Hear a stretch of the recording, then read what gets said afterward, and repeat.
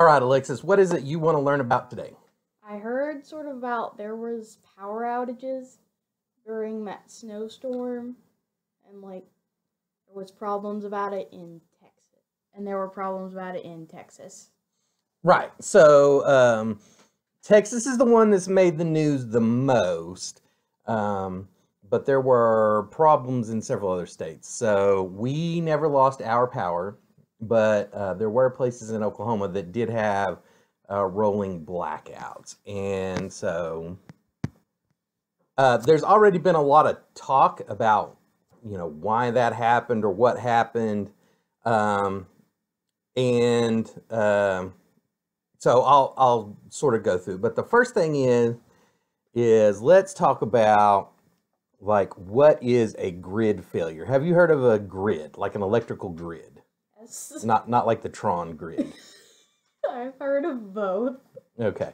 So an electrical grid is basically like a bunch of interconnected electricity stuff, right? So like there's power generation plants, and there's customers all around, and we have all of these different lines in between them that connect them all together.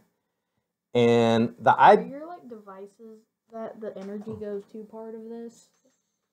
technically, like on a really small level, everything that's plugged into an outlet is part of the grid, right? Dang.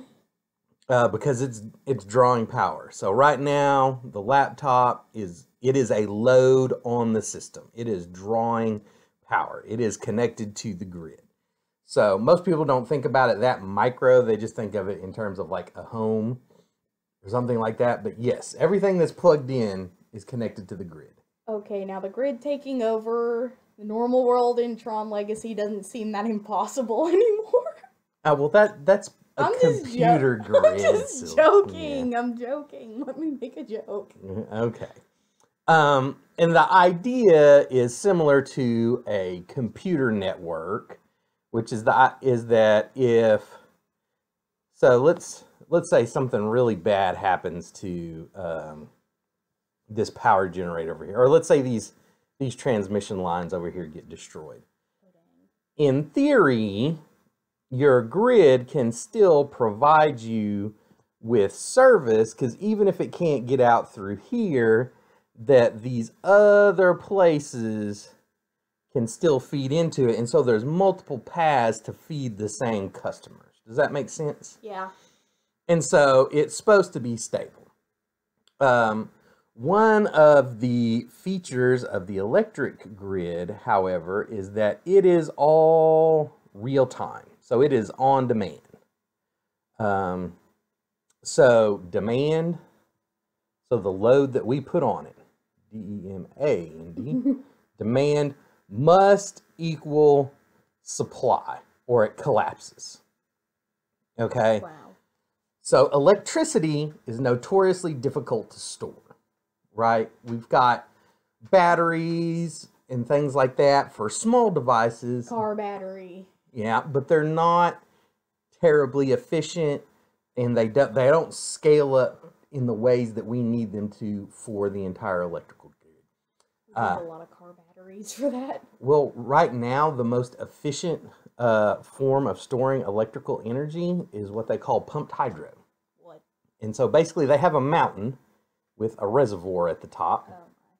And when they have extra electricity, they use pumps to pump the water all the way up to the top.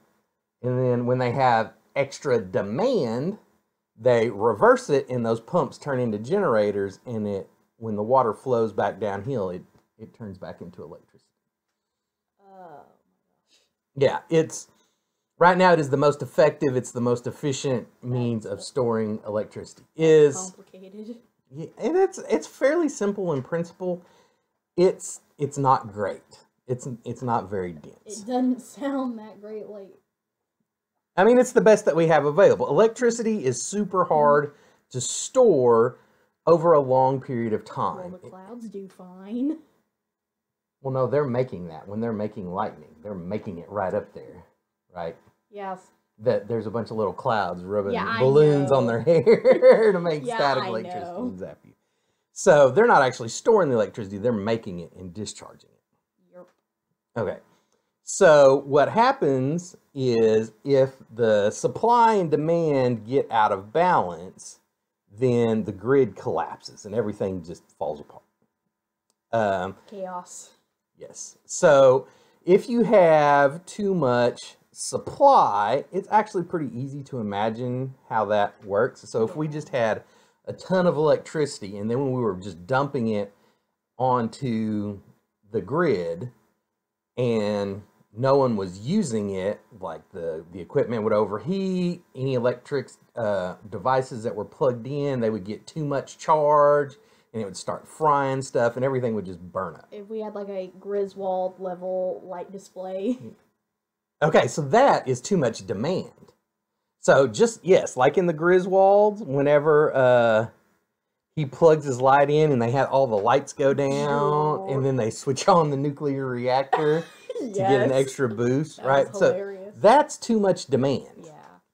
And what happens in that case is, so whenever you plug a device into your wall socket, Yes.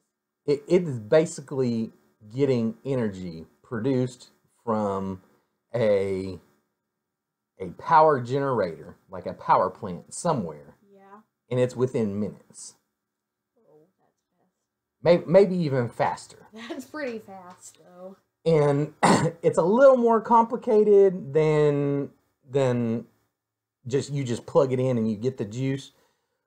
They do have some safety features in between it, but pretty much when you plug something in or you flip on a switch, a power plant somewhere has to create demand to meet it, right? It's basically like, it's almost like always on. Yeah. And so if you imagine we've got a plug, right, and we just keep plugging devices into it, It's suffering. well, it's going to start just sucking more and more juice into it. So we had this problem at one of my offices. The people would daisy chain the surge protectors, What? and they would plug like space heaters and stuff like that into them, and it would. Was it cold? They were cold. You were in an office building. It was cold office building. Get a jacket. Anyway, they had to because they were burning up all the plugs. All of that demand, it just keeps drawing more and more and more from it. Like, and what happens is if we have, let's say we've got a power plant over here, and yeah, that's supposed to be like a cooling tower. Like you see it. They like emit steam. I've seen those. Yeah. And so let's say we've got these 3 power plants, and all of a sudden our customers, whoever they are, they just start asking for just tons and tons of power. Well, what happens is if there's not enough production to meet that demand, it'll start creating like overheating and problems in the generators, and all of a sudden it could either damage it, or the way it's most likely to happen is safety features will kick in, and safety features will shut that plant off. Oh, thank goodness. I was like, if this is like nuclear energy, thank you for safety features. Well, nuclear energy has good safety features. I was like, I know it's not that bad, but like, still, just to be sure. We're not going to get mushroom cloud. That's a terrible mushroom cloud. But so what happens is when that one kicks off, okay, so there's way too much demand for these 3 power plants, and then one of them shuts down. Oh, crap. That's so now bad. all of that demand is having to come from 2 of them. Oh, my. And then another one shuts down, right? This poor electric plant. So let's predict what happens to this poor electric plant. It shuts down. That's an even worse mushroom cloud. So yes. It's like a tree. So none of them mushroom cloud. That's all bad. That's not true. But they shut down to protect their equipment. Like the generators are going to overheat, the transformers are going to overheat because they're trying to, the load, which is what it's called whenever you're trying to draw electric power, is just trying to pull way too much through the system. and all of that stuff is going to be damaged, or there's going to be heating problems, or it's going to trip safety features, or it's going to throw breakers, you know, or fuses, or things like that, things that are meant to protect the system. You know, if it's bad enough, like copper wires have resistance in them, and so eventually, like, they basically turn into little heaters, and the wires themselves will start burning up if you start running just tons and tons of load through them. This is why you turn off your lights when you leave. Well, so no, not really. So this is the problem: is whenever the snowstorm hit, there was a huge increase in demand, and there was a huge drop in supply. Yep. And all of a sudden, you start getting these, and so to prevent that kind of cascading failure, they would issue a rolling blackout. And so, like, if we've got customers over here, When you issue a blackout, so the grid operators have some control, and they'll basically say, we've only got enough demand to meet 2 of these at a time. And so to keep the grid from collapsing and everyone being out of power, we're going to shut your power off for like 2 hours. And then we're going to shut your power off for 2 hours. That's actually kind of smart. Well, it was. It is the best answer to a bad situation, because if you don't do something like that, then you 100% everybody loses power, because you get that cascading failure whenever we drew up. So that's what's happening, or what did happen. The reason that it happened, people have been trying to figure out to what extent all these different things were. It was like a perfect storm, and not just because it was a snowstorm, like all of the different things. So one of the things that people have brought up is Texas's electrical grid is completely independent. So like if you look at a map of the electrical grids in the United States, like there's one for the West, there's a big one for the East, there might be another one up in the Northeast, and then there's Texas. And the reason that Texas has theirs is because they want to avoid federal regulation. So if there's connections between states, then it becomes a federal thing, and the feds will institute additional regulations. So the judge that we had at the jackpot, the guy that likes the shiny jackets, he has a podcast, and he and his buddy were talking about the thing. He says it's because eventually Texas wants to be their own country. They always try. Oh my gosh, Texas is so small though. Not like, I mean, compared to other countries, Dad. Like, Texas is bigger than France. Dang, poor France. I mean, like, some countries are much bigger, but like, I don't know how well that would work out. Well, they used to be their own country, and they Texas used to be their own country. Yes. They don't teach me that in history. Yeah, and Texans like to hold on to it like it's a threat. Like, we'll be our own country again sometime in the future. Not really like a threat, but they are very independent. Well, it's good to be independent, but I don't know if, like, Texas would just be, like, its own country. That sounds like a terrible idea.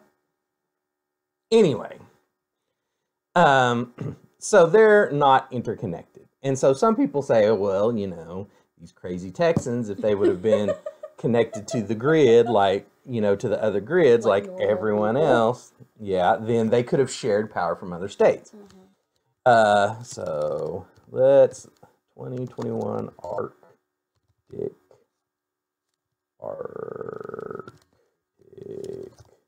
Blast. What? That's what it's called. Wait, we have a name for it already? Well, yeah. Oh. That is a snowmobile. Apparently, it's also the name of a brand of snowmobile. Yeah. Oh, so, I think I saw something. Like, what's that?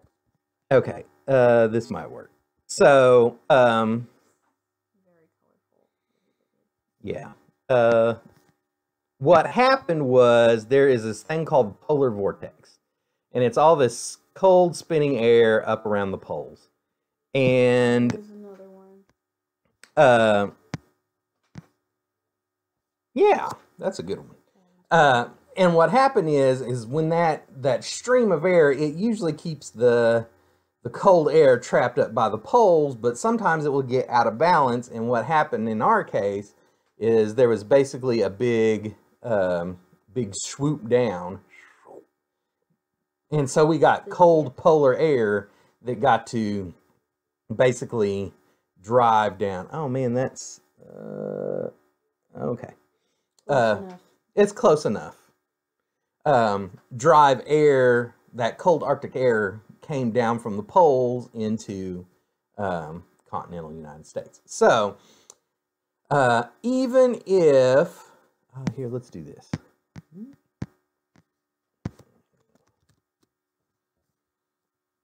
probably should have thought of that. Or, oh, that one looks right. Okay, so that's kind of what happened. Now, if you look around though, so here is Texas. Yeah, I see. The future independent Republic of Texas. What states around it are avoiding the huge cold? Right, so we know that we had power problems here. And so even if New Mexico didn't get a ton of it, that's very sparsely populated state. I doubt they have just a ton of generation just laying around that they could have fed into Texas. So,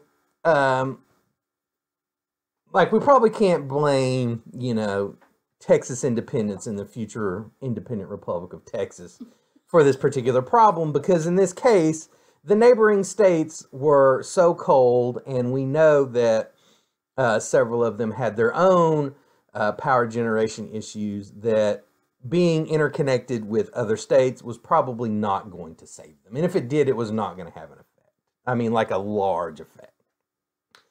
One of the other things that people like to bring up, people who like government, is Texas is very deregulated. You mean people who like politics or people who like the government? People who think that government can solve problems. And so one of the things that other parts of the country have is they have a minimum generation capacity. And so these government agencies will go and they'll look at your, demand over several years, and they'll say, okay, so this is your demand. We're going to pick this line here, and you have to produce or have a certain amount of generation capacity above this line that we decide. And it's different in different places. Mm-hmm. If you wanted to learn more about it, there's a guy at a place called the Cato Institute. His name's Peter Van Dorn. He does a bunch of stuff on regulation, and he's actually written some papers about this. So it may be based off peak, or it may be like average peak, or some other mathematical term. Yeah, they've got some other formula that they decide, but it's like between 10 and 15% higher than what your peak is supposed to be. And people who think that, these regulations are all good and that's Texas's problem, they've said that, that's the problem. If Texas had a regulation like that, then this wouldn't have been a problem. 10 to 15 doesn't seem horrible. Well, so even though Texas does not have a regulation requiring that much excess generation, they have excess generation of 13%. So they're still within that, even right. if they don't want to be. The problem was, because the market is providing that. There is financial incentive for the companies to build a certain amount of excess generation. Mm-hmm. So the problem is they had a lot of increased demand because people had to turn on their heaters, and they maybe had to plug in space heaters and things like that, which are incredibly inefficient. Space heater makes heat literally through electric resistance, so they're a huge power suck. The one that we have our electric radiator things at the barn. Yeah. Yeah, at maximum power, one of them will draw 1,500 watts, which is oh my gosh. So if you ran it for 2 hours, it would draw like 3 kilowatt hours. You could power a house with that much. Well, I mean, it's a big draw. Maybe a small house. I don't know. So they had this big increase in demand, and they had a lot of generation go offline all at the same time. So have you seen or heard this picture, the frozen wind turbines? I've heard of these. I remember that. Yes. All right, so this is one of the pictures that's been going around, because that's a power generation turbine, supposed to be green energy. It's frozen, and so we have a helicopter burning fossil fuels and spraying a petrochemical on them to de-ice them. So that was a problem, but it was not like the main problem. And when I say it's not the main problem, so the green energy in Texas failed. So the wind turbines got iced up and they stopped working. Solar panels got covered. That's a lot. You see wind turbines everywhere. Right. The wind turbines get covered with snow and their output is greatly reduced. So the reports that I've read, Texas during the winter does not plan on having lots of renewables. It's maybe only like 15% of their mix or something like that. There's not a lot of renewables or not a lot of energy. Like their total energy demand. So if they need like 80 gigawatts, then they only plan for like 8 of those to come from renewables, because they produce less in the winter, right? When it's cloudier and dark, the solar panels don't get as much sunlight. It's not as windy, or it gets cold enough for the turbines to freeze. So they plan for that. They plan for it to not play a big role. But part of the problem is that they got down to where it was maybe only like 2% that they could actually supply. Oh my. So what they planned for it to actually provide, they could not provide. The Arctic wind just said, nah. No. So what they plan to use most of their get most of their electricity from is this thing. It's combined cycle power plant. A lot of people must have been looking up this term. All right. So this uses natural gas, and this technology here is one of the reasons why the United States has reduced their greenhouse gas emissions by more than any other country in the world. Oh, that's good. Did you even know that that was true? No, I did not. The United States has reduced their greenhouse gas emissions by more than any other country in the world, and it wasn't because they tried to switch to, I mean, we've built a lot of wind and solar, whether that's a good idea or not, but they've switched from coal to these natural gas plants, and they are crazy efficient because you're basically running 2 generators off of one energy source. Oh my gosh. So natural gas comes in here, it sucks in air, it looks like a jet engine. It's got compressors in it, and they burn it to spin these turbines. Oh. And so these turbines will turn the first generator here, and it generates electricity. And then, if that was all you did, you have this exhaust of hot gas, right? So you can imagine what comes out of the back of a jet engine. Lots of hot air, right? Yeah.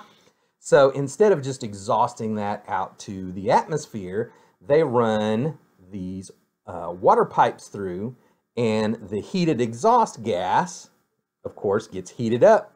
It comes down through here, and they evaporate it. It turns into steam.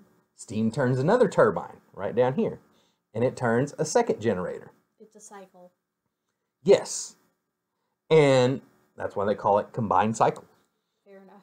And so you're burning the gas and using it to turn a turbine to generate electricity, and then you're using the exhaust that that process generates to heat up water and create steam to turn a second turbine. Oh, that's cool. And so you can turn 2 turbines off of this one combined cycle setup, and so that makes it very efficient. And because natural gas emits a lot less carbon than other sources whenever it burns. A lot less than coal. Yeah, that means that it also emits a lot less particulate matter, like dust and ash and things like that. So the carbon emissions and the pollution are way down. So this has been a huge benefit for us as a country. Now, if you'll notice, though, so they have these sort of setups in Texas, and this is the kind of thing that they would normally plan to generate most of their power during this kind of time, because it doesn't rely on the vagaries of sunlight and wind. Like you can basically throttle it almost like an engine. Like you can turn it off, you can turn it on, you can speed it up. Light switch. Yeah. They typically will run it at around a set speed, so that the energy that they create is good and clean, because AC has a frequency and the grid likes it in a certain frequency. Mm-hmm. And so they won't necessarily throttle it up and down, but you can start these up and you can run them, and you can bring more generation online to meet higher demand, and you can take some offline to meet lower demand. So, but in Texas, a lot of this sort of infrastructure here is sitting outside so that it can bleed off heat, because in the summer it gets really hot. Yeah, but...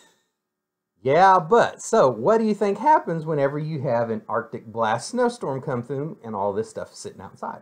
It gets frozen up and cold. What do you see as a specific area of vulnerability? The exhaust. The exhaust, like not this pipe of water? Oh. Yeah, that makes more sense, actually. I just thought like stuff could get caught up in the exhaust or something. No. Like the water will actually freeze and it won't run. Oh, wait, isn't it running water? Well, no, because it's off. Yeah, well, so, okay, let's take a step back. So running water can freeze, but that was a vulnerability. So part of the problem also was that, as you can imagine, similar to Oklahoma, in Texas, when do you think they use most of their power generation? In the winter. Wait, nope, sorry. That was my brain going dead. They do it in the summer because it's really hot. And what do we do in the summer? We try to cool down. We run air conditioners. We run lots of ACs. Sorry, I was getting confused. In the winter, when the demand is lower, that will take plants offline to do repairs and maintenance to them. That seems like a generally good idea. Right. So they had some of these plants were offline and they couldn't get them online. They had these water lines that were getting frozen. Another thing that was a feature is, so even though those plants are powered by natural gas, they don't work if natural gas doesn't get to them. Oh, no. So what would you say is, well, I'm not going to make you guess because I can't think of a good way to make you guess. So we get natural gas out of the ground, yeah, and we pipe it in, but the natural gas isn't pure usually. It's got other things mixed in with it. It needs to be refined like oil? It doesn't necessarily need to be refined. It needs to be separated. Oh. One of the things that you have to separate out of it, though, water vapor. So wait, you can freeze natural gas? Depending on what stage it is, it has a certain amount of cold sensitivity. And I'm not a super expert on this, but so it comes up out of the ground, right? Mm-hmm. And it has water vapor in it. And then at some point they process it and they try and take as much of that water vapor out. And they will actually just have trucks like haul it off. Water vapor or natural gas? The water. They'll condense the water out of it and they'll take it and they'll just fill up these tanks and then the trucks haul the water off. The water. Yeah. They try to get as much of the water vapor out of it as possible. You try. So I don't know, like, between out of the ground and, you know, to our power plant, like how much water vapor is actually in it, I don't know.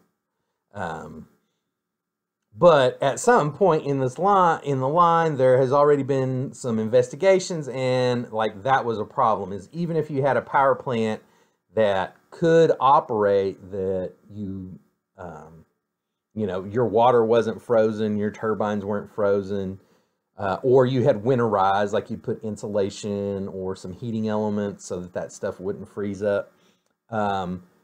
You may not have been able to get natural gas to actually fire it up and fire up that jet engine to get it going. Oh my. So I've seen two estimates.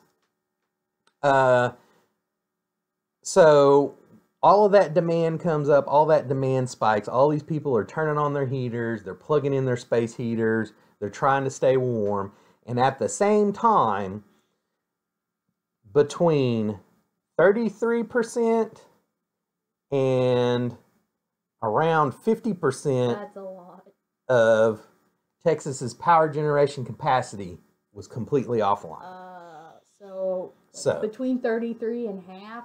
Yes. Oh my gosh. And that's So a lot of room. That's frozen wind turbines, that's frozen gas pipes, that's dual cycle, you know, turbine plants with frozen water pipes. A lot of frozen pipes. Yeah, well, the temperature, it was what they call a 100-year record event. So like if you were planning, like I gave you a bunch of money and I said, hey Alexis, you're gonna go and you're gonna build a power plant out here, you know, in the field south of the house. How much money would you budget towards keeping that plant cool, and how much would you budget towards keeping it warm in the winter? We're in Oklahoma, so I would probably try to keep it cooler. Yeah, it's probably going to be hotter. And Texas is even hotter, especially as you get further south, or when you get like into West Texas where it's like desert.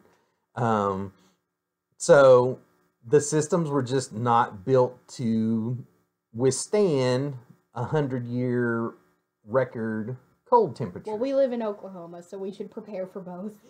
Yeah, we are a little schizophrenic. So, but, you know, even here, I'm sure a lot of the plants, they weren't expecting for temperatures to be that cold. Oh, no. No one was expecting singular digits in Oklahoma, though. So that's what happened, is you had a huge spike in demand down in, well, I mean, in all of these areas. I know they said Louisiana got pretty bad too. In a lot of those states, the systems were just not built to withstand that kind of cold. You had a huge spike in demand, and at the same time, you have this huge drop in generation capacity, and it was, you know, like I said, it's perfect storm. All that stuff happened at the same time, and there just was not enough electricity to go around. And in a lot of places, they instituted blackout measures to keep from taking down the whole grid, because the supply and demand was so out of whack that basically everyone was going to lose power unless they managed it and they shut off certain people's power for certain limited amounts of time. So that makes sense. I see how it kind of dips by like Oklahoma and Texas. Imagine if it went through somewhere like Nevada, that's like literally the desert. That would suck. Oh well, they might like it. It'd be brisk for once. Well, maybe. Yeah. It might be torture. Yeah. So it is. I mean, it was an issue. You know, the question is, what do you do moving forward? I personally am not a huge fan of wind generation for grid power. I was confused for a bit. I was like, you never really seem to mind like generation. Well, I just think it's inconsistent. And if you look at a lot of the people who first started advocating for wind power, they were not advocating for wind power because it was going to generate a lot of dense, high quality energy to sustain a high energy society, which is what we are. We use lots of energy all the time. They liked wind energy because it was going to be like they imagined us sort of stepping backwards to a pastoral, sort of simpler existence. What's pastoral? Like the pasture. Ah. Yeah. I see that now. And so I like solar. I like it more for point sources. So, like, there's a chance because we go to church with a solar installer that at some point we're going to try and get solar at the barn as backup. Because, that's cool. Yeah, well, if we can scratch together the money and I can finish all the other projects I'm supposed to do on the barn. And the pigs don't destroy our stuff every 5 minutes. Yeah, like it makes a great backup. It has a longer life. Wind, because it has mechanical connections. That stuff wears out. It breaks down. Both of these are intermittent within the day and throughout the year. So even from like morning to night, there's no telling what you're going to get out of either of these sources. They're also intermittent throughout the year. So from, one day to the next, 1 week to the next, 1 month to the next, it's really, variable what kind of supply you're going to get out of it. And they take up a lot of land. Like you've seen the wind generation that, well, they take up a lot of space. That's why we're putting some in the ocean. I saw that on like CNN where people are trying to make like wind farms in the ocean. That seems kind of cool though. So it's just, it's not a dense energy resource compared to nuclear power, which we pass those sometimes. Like, is it when we're going to Lawton? Like a certain place we go where we've passed some of these. The only nuclear plant that I know that we pass is when we go to Arkansas. Well, there's I've seen like one that's a nuclear plant, and there's another one that looks the same. Like, what is the other one that looks kind of like it? The one that we pass when we go to the city is a natural gas plant. Oh, natural gas and nuclear energy look similar? No, the cooling towers on nuclear are usually much bigger. They have the same like cone shape. So nuclear power, like. You can build 4, 5, 6, maybe even 10 nuclear power plants in the space it takes to build a solar farm or a wind farm. They say that if we went totally to wind and solar, it'd take 25% of the U.S. land mass to just dedicated to. That's a lot of land mass. Yeah. So nuclear, I like nuclear. I think it's safe. As long as you have like proper safety measures, I keep forgetting the name of that one place that like. Fukushima is the one that was the most recent one in Japan. You're thinking of Chernobyl. Yes, I always forget its name. Like Chernobyl blew up because they were communists and they didn't know how to run stuff. Did it have a mushroom cloud too? Nuclear does when it goes up, it doesn't mushroom cloud. It will never a nuclear explosion. They're not set up that way. Movies lie. Nuclear power plant is basically just like the combined cycle power plant, except instead of you might only have one steam turbine instead of two. But instead of burning gas, you use a nuclear reaction to create heat. Nuclear fission. Yes. So I like hydroelectric. Hydroelectric is sort of fell out of vogue because you have to dam up rivers and people say it's bad for the environment. I guess it depends. It could, I guess, be bad if it's a major water source. Well, we've got a bunch already built. So tidal Dynamite is similar, and it's using the tidal waves. It's much more consistent. You can't just stop the tide.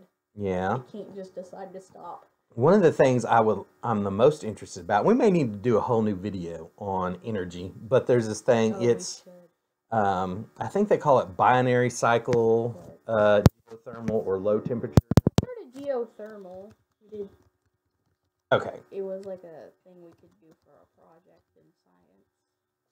So geothermal typically has been like you need hot rocks, like really hot rocks to make geothermal.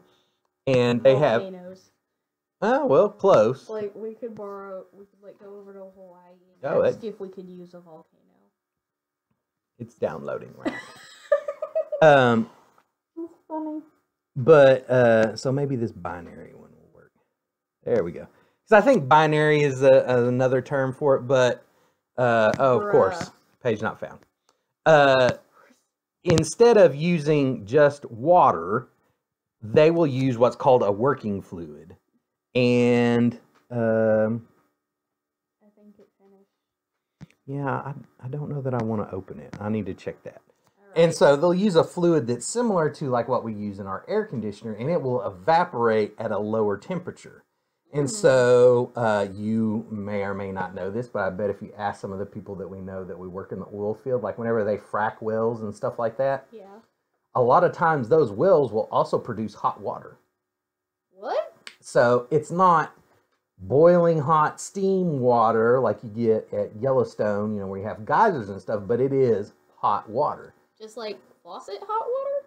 Well, maybe not like that specifically, but not like scald your skin kind of water. Some of it's pretty hot. Oh, dang. That kind of hot water. It's hot enough that you can evaporate a working fluid and you can use that to turn the turbine instead of just evaporating the water to steam. And so you can get geothermal power, which is a safe, it is consistent because it's not subject to, you know, the winds of things like wind and clouds. Yeah, wind, cloud, sun. It's not subjected to the winds, the whims of those sort of things. We could be doing oil and energy at the same time. You could. You can convert fracked wells to geothermal plants, probably. That would be cool. And it's dense. Like these resources that I like, they're dense, which is what we need to continue to run our society the way it is, because we are energy dense, and we're only getting more energy dense. We're only demanding more and more electrical power. That makes sense, though. Yeah. So, you have any more questions? No. Well, I have one. Can you evaporate oil? Oh, can you evaporate oil? Yes. You actually can. I was just wondering because it's like hot evaporating water with oil. Yeah. So you can actually do that. That was a joke question. The different constituent components of it. So like if we just poured out motor oil or something like that, it's a combination of a bunch of different chemicals. But if you took whatever the compounds that are in there and you had them separated out, they do have some kind of vaporation point. Okay, then I'm good. Okay. All right, good job.